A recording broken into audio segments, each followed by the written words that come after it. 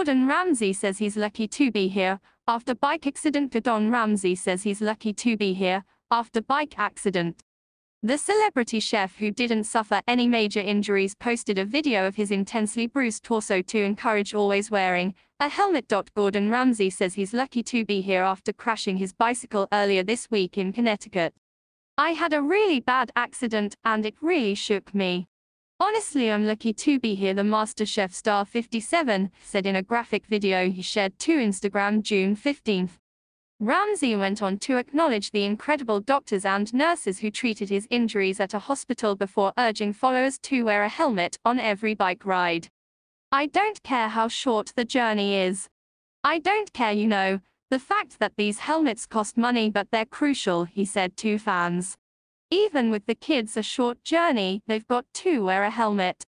I'm lucky to be standing here. I'm in pain. It's been a brutal week and I'm sort of getting through it," Ramsay said, lifting up his chef's jacket to reveal his horrifically bruised torso. "But I cannot tell you the importance of wearing a helmet," he added. Ramsay also included before and after shots from the accident along with his message. In the first image, the celebrity chef stood next to his road bike wearing cycling clothes, sunglasses and a helmet. A second photo taken after the accident showed Ramsay's helmet in tatters. His cycling shirt was ripped up with a large hole in the chest. In his caption, Ramsay, a longtime cycling enthusiast who has competed in multiple triathlons, again urged fans to wear a helmet. With Father's Day tomorrow, I have very important message for all the dads out there: wear a helmet. This week I had a really bad accident while riding my bike in Connecticut. I'm doing okay and did not break any bones or suffer any major injuries, but I am a bit bruised up looking like a purple potato, he wrote.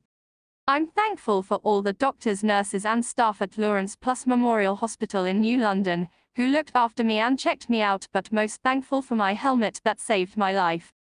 Have a great Father's Day and be safe, GX, he added. In 2014, Ramsay opened up to The Telegraph about his love of cycling and competing in triathlons.